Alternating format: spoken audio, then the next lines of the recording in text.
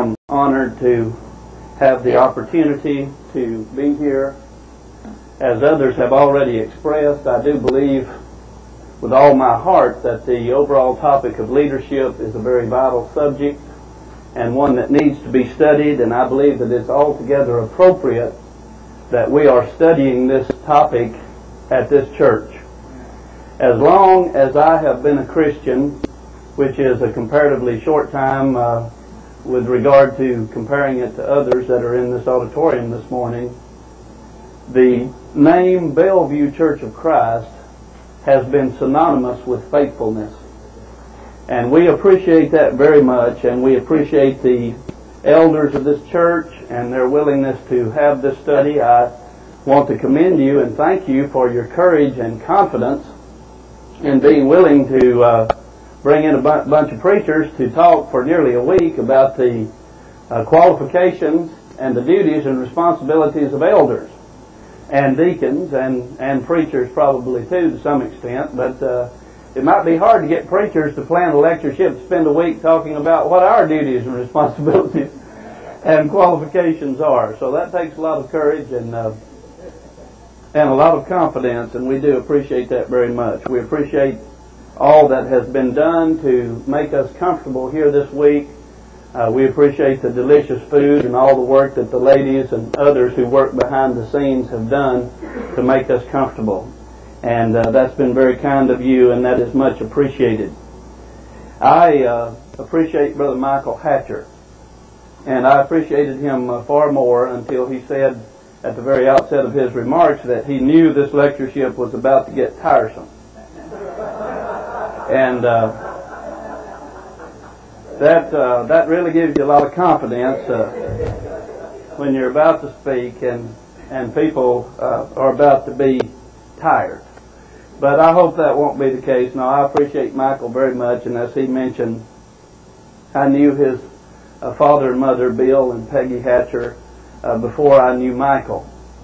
And I appreciate them very much. And it was Michael's father, Bill Hatcher, who was primarily responsible for encouraging me to become a gospel preacher.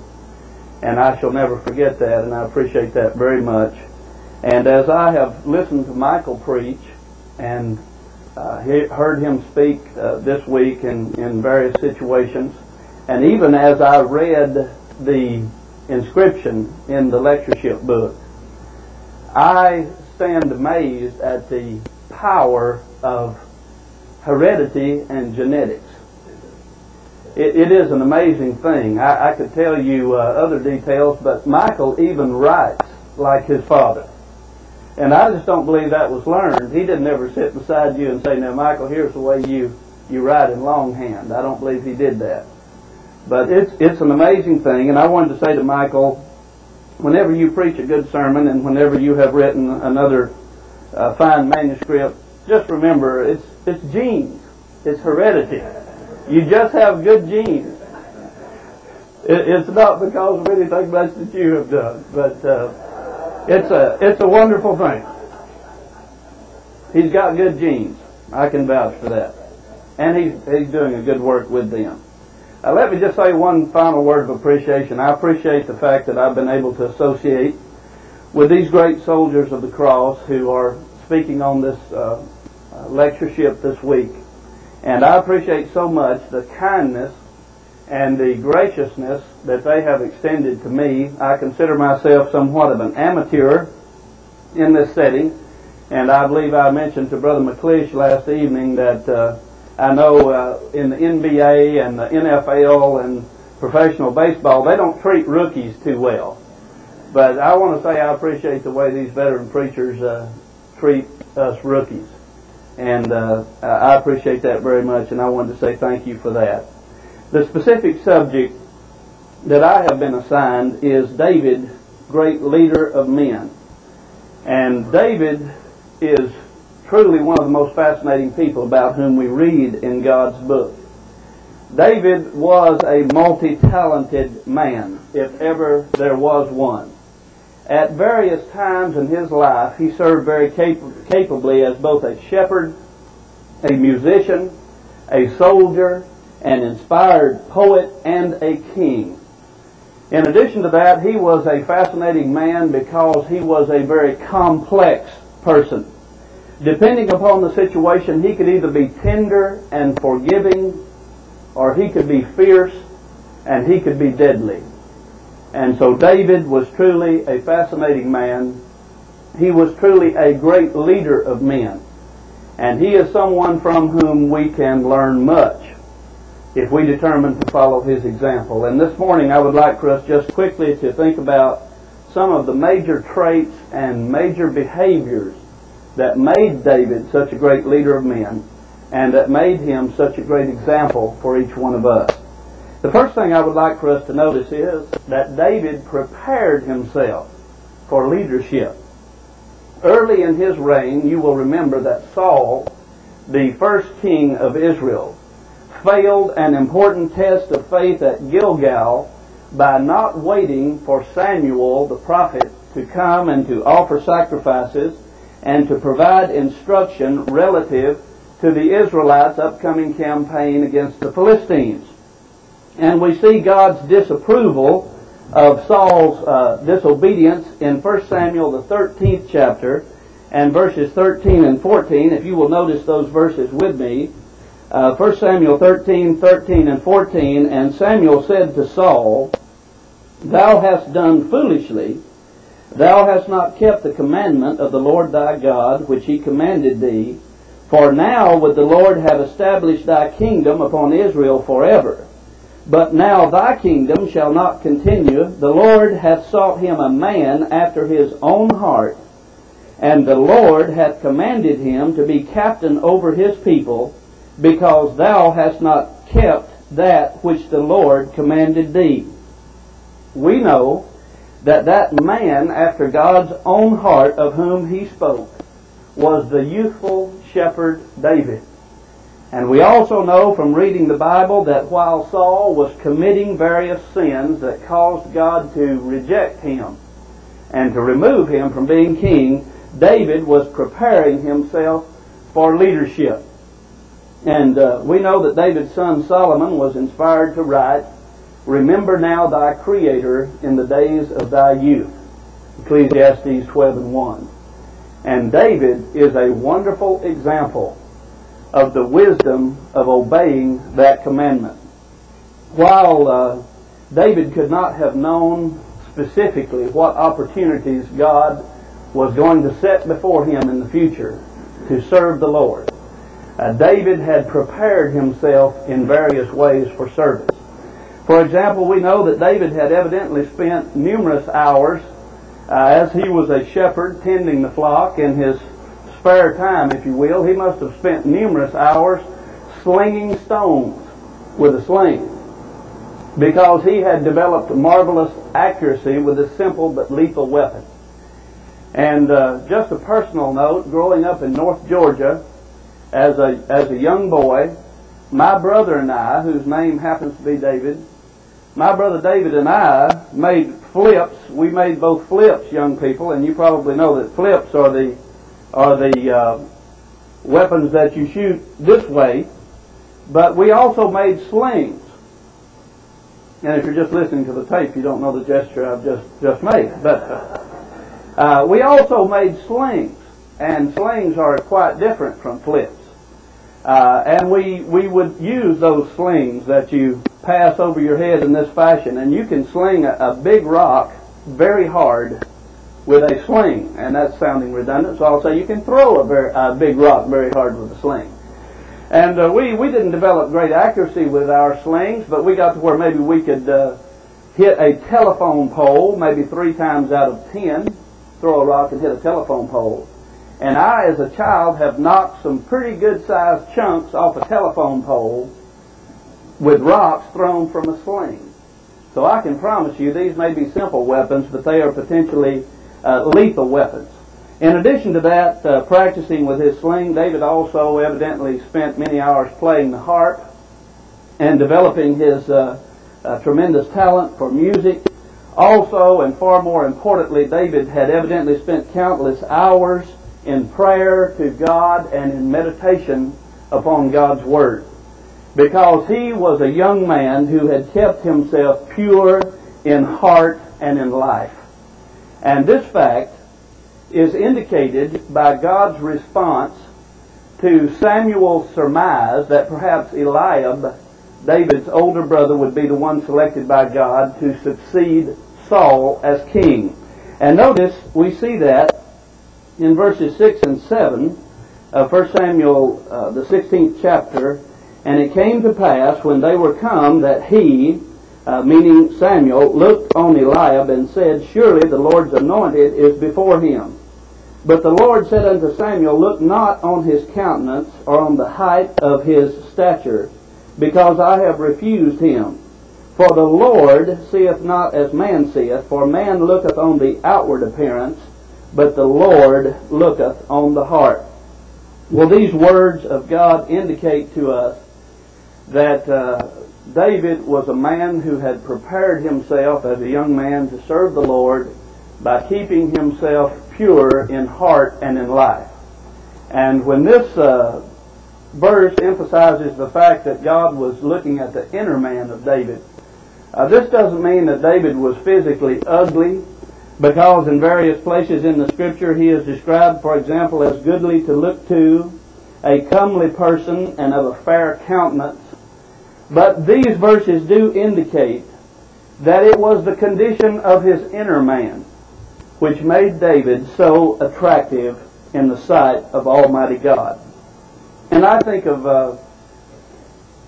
an illustration that I heard, a story that I heard of a young black boy who was attending the fair in his hometown. And in attending the fair, he noticed that a man was selling balloons. And the balloon salesman, from time to time, in order to attract attention, would release one of the balloons. And he would release a red balloon, and a blue balloon, and a white balloon, and an orange balloon. And the little black boy came up to the balloon salesman, and he asked him a question. He said, Mister, if you release one of those black balloons, will it go as high as those others? And the balloon salesman said, Son, sure it will. And he released one of the black balloons and then went way up in the sky just as high as the others. And the balloon salesman said to the boy, he said, Son, you remember, it's the stuff inside that makes it rise. And what is true of balloons filled with helium is far more true, and more importantly true, with regard to people. It's the stuff inside that makes people rise. And David had prepared himself for leadership. Young people, especially young and old alike, we need to prepare ourselves for leadership. But young people, I stress to you, guard your heart, as the Bible teaches, with all diligence, for out of it are the issues of life. Keep your heart and keep your mind pure. Be careful what you put into your hearts and into your minds in terms of what you read and what you watch on television and what you watch on movies and so forth. Prepare yourself for leadership by keeping yourself pure. There are those sitting in this auditorium who I am totally persuaded did that, and who now God is using in magnificent ways to serve Him in the kingdom and to do His will. And I will embarrass him by mentioning it, but I shall do it anyway, because it's true mainly, but it doesn't really break my heart that it might embarrass him. But I believe Brother Joseph Metter is an example of that.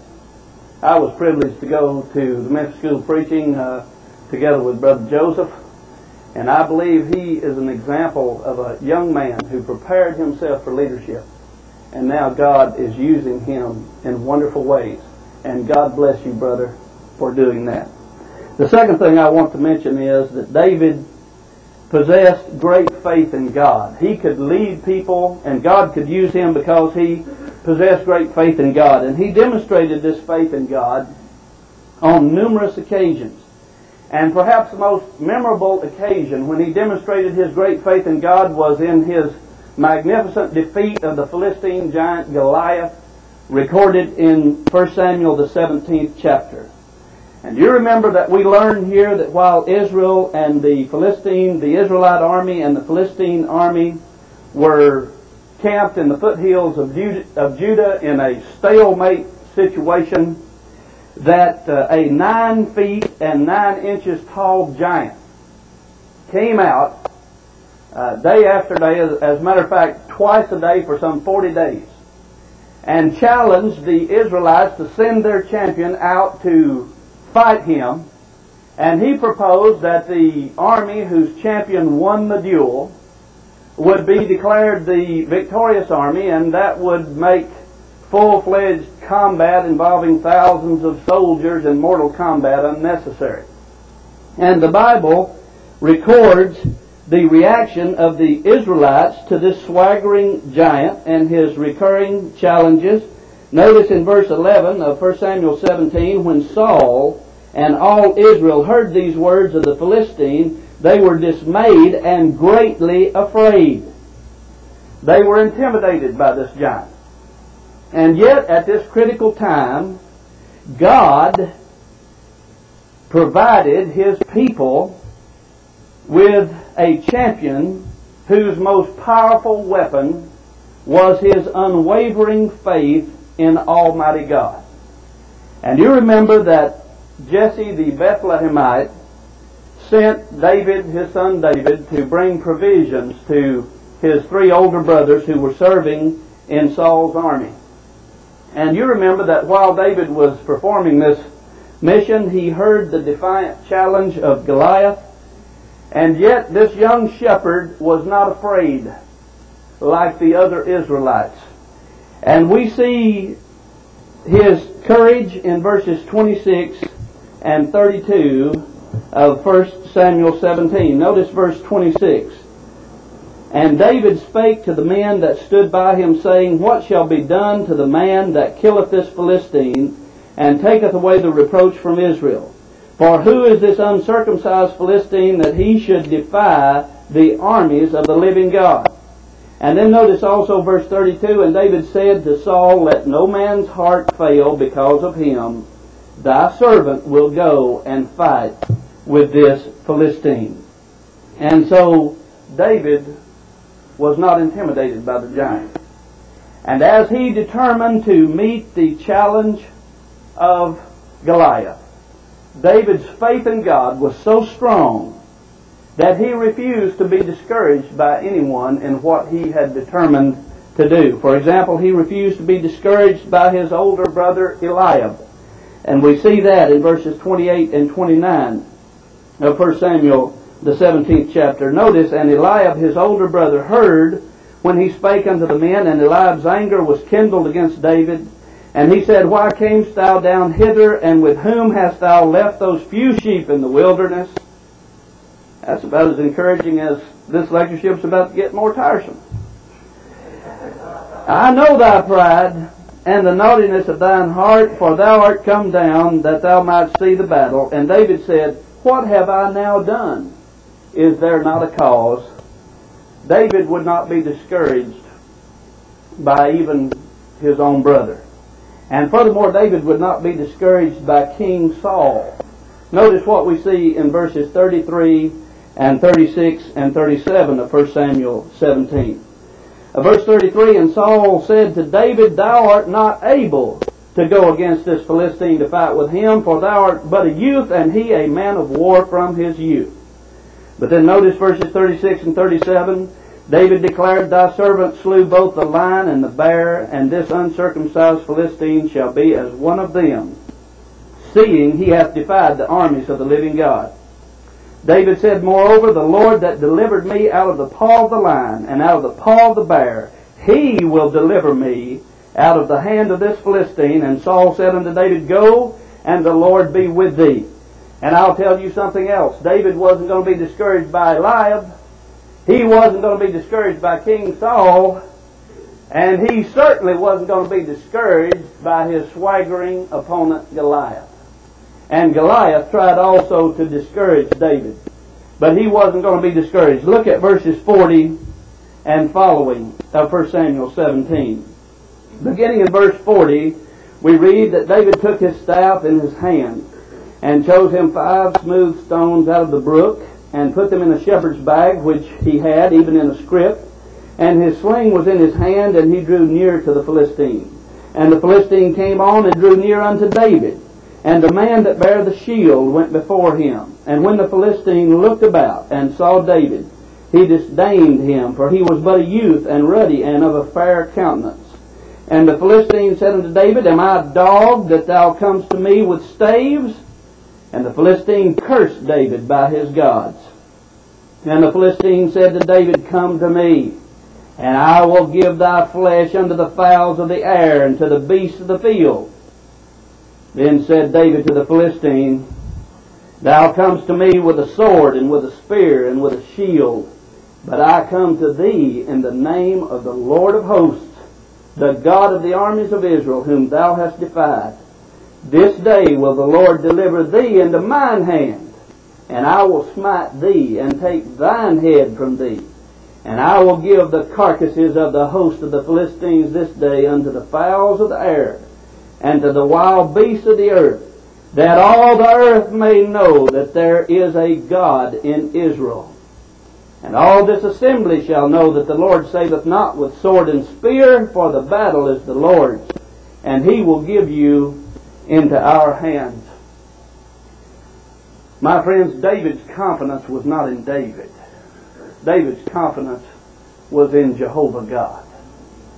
And with faith like that, we can know, and we thrill to read, how the Lord crowned David's effort with success. Notice verses 49 and following, And David put his hand in his bag, and took thence a stone, and slang it, and smote the Philistine in his forehead, that the stone sunk into his forehead, and he fell upon his face to the earth. So David prevailed over the Philistine with a sling and with a stone, and smote the Philistine and slew him. But there was no sword in the hand of David. Therefore David ran and stood upon the Philistine, and took his sword, and drew it out of the sheath thereof, and slew him, and cut off his head therewith. And when the Philistines saw their champion was dead, they fled. And the men of Israel and of Judah arose and shouted and pursued the Philistines until thou come to the valley and to the gates of Ekron. And the wounded of the Philistines fell down by the way to Shaaraim, even unto Gath and unto Ekron.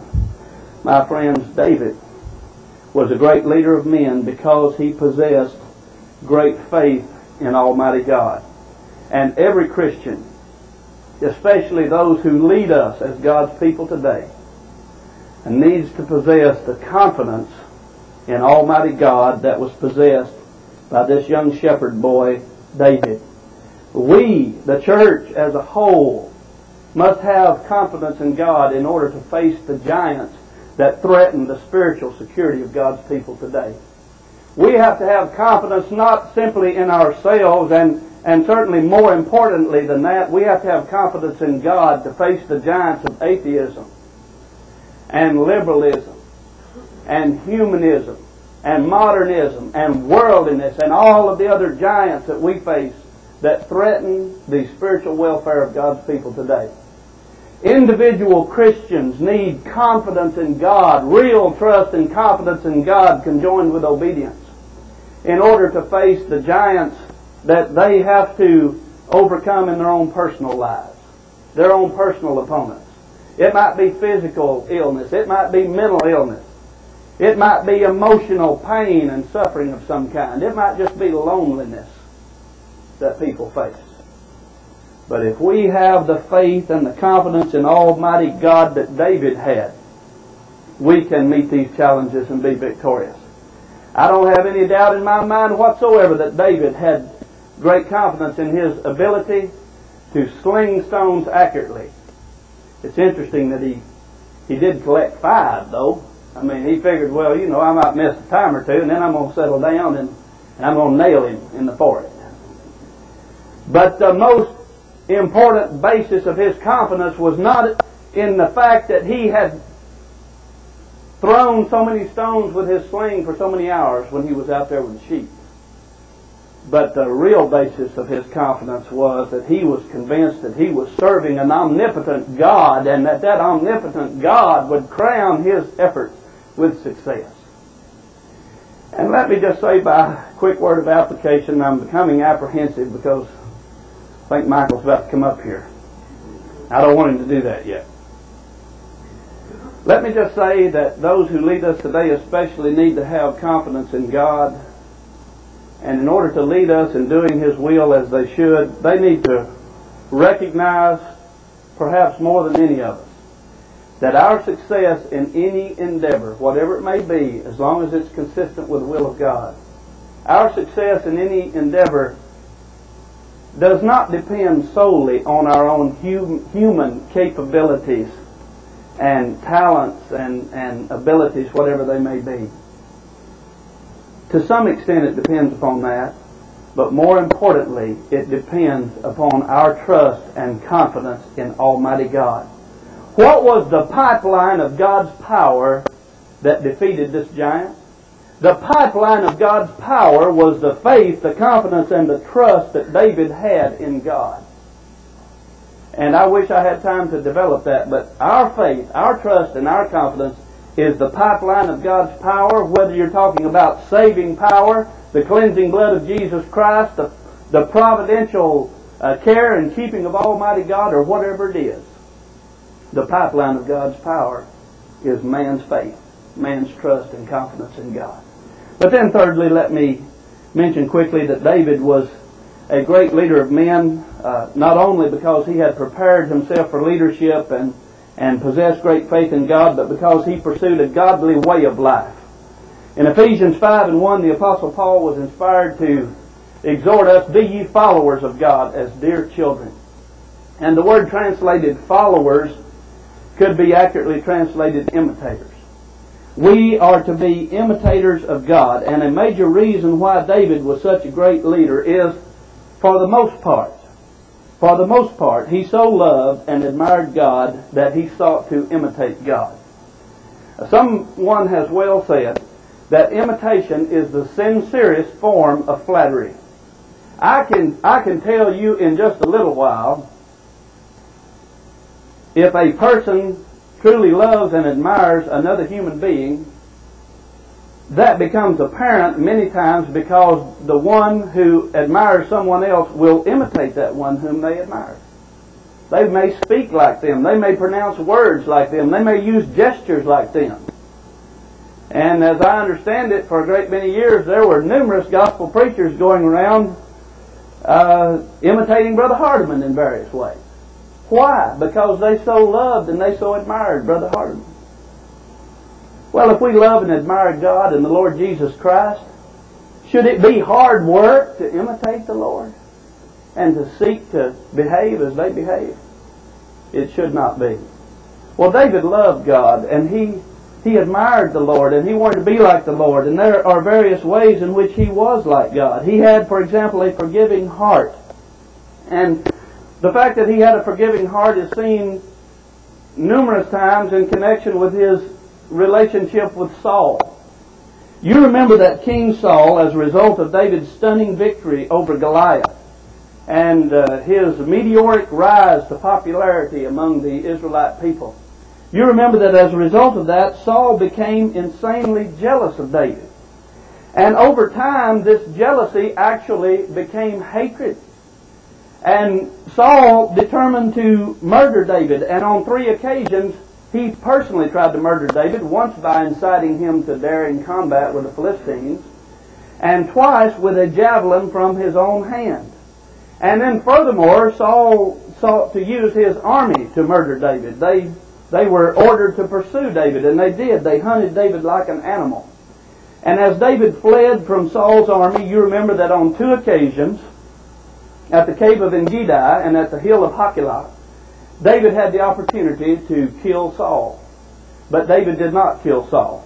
Because of his respect for God and because he had a forgiving heart and forgiving attitude towards Saul, he refused to take those opportunities. He said, "I will not stretch forth my hand against the Lord's anointed," 1 Samuel 26 and verse 9. Why? Because David had a forgiving heart. We see that further in the fact that after the deaths of Saul and his three sons, Jonathan, Abinadab, and Malchishua, at Mount Gilboa, we see that in that beautiful song of the bow that we read in 2 Samuel, the first chapter, that David grieved over Saul just as much as he did his dearest friend, Jonathan. And he praised the man who had sought his life. David had a forgiving heart. After David had consolidated his power over all of Israel, do you remember what he did?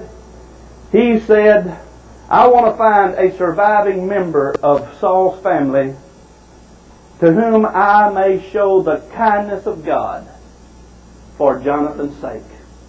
You remember that in 2 Samuel 9? That's one of the most beautiful stories in the Bible. That's a beautiful picture prophecy of how the God of heaven is so ready, willing, and eager to show the kindness of God to us for Jesus' sake. I wish I had time to dwell on that more, but you remember he restored to Mephibosheth, the crippled son of Jonathan, all of Saul's property. Furthermore, he said, Mephibosheth, you're going to eat at my table as one of my own sons. That is the man David. He pursued a godly way of life because he had a forgiving heart. Let me quickly mention two other ways in which he pursued a godly way of life, and we need to do so ourselves. Even as an absolute monarch, David retained a penitent heart. You remember that subsequent to his horrific sins of adultery and murder in connection with committing adultery with Bathsheba and then murdering her husband Uriah to try to cover his sin, when he was confronted with that sin by the courageous prophet Nathan, David's response was, I have sinned before the Lord. He confessed his sin. He was forgiven of his sins. And he, because of the grace and mercy of God, escaped the eternal consequences of his sins. He had to suffer some terrible earthly consequences, but he escaped the eternal consequences of those sins. And then finally, let me just say that another indication of David pursuing a godly way of life was that he was sacrificially devoted to building the house of God. David wanted to build a more permanent place of worship to God. He wanted to build a temple to replace the tabernacle as a place of worship. And yet he was prevented from doing that, you remember, because he had shed so much blood. And while he was prevented from building the temple, God commended him for desiring to build the temple, and God used him to make most of the preparations for the temple. And you remember that those preparations for the temple included a personal contribution from his own personal treasury of some $613 million in gold and silver, about which we read in 1 Chronicles 29, and we read about David encouraging others to generously support the construction of that house as well. Well, we know that God's temple today is the church of our Lord Jesus Christ. It is a spiritual house. We are God's holy temple, Ephesians 2:21, 1 Peter 2 and verse 5. And every Christian, and especially our leaders, in order to pursue a godly way of life, we need to imitate David and be those who are sacrificially devoted to building up the house of God, 1 Thessalonians 5 and verse 11. Oh, thank God for all the great examples of leadership that He has afforded to us in the pages of His holy book.